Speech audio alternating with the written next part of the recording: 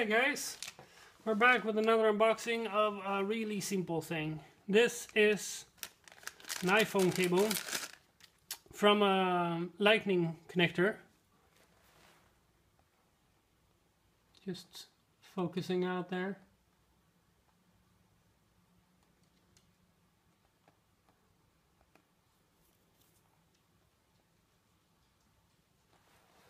So from a lightning to a 30-pin dot connector, or from a 30-pin to a lightning rather.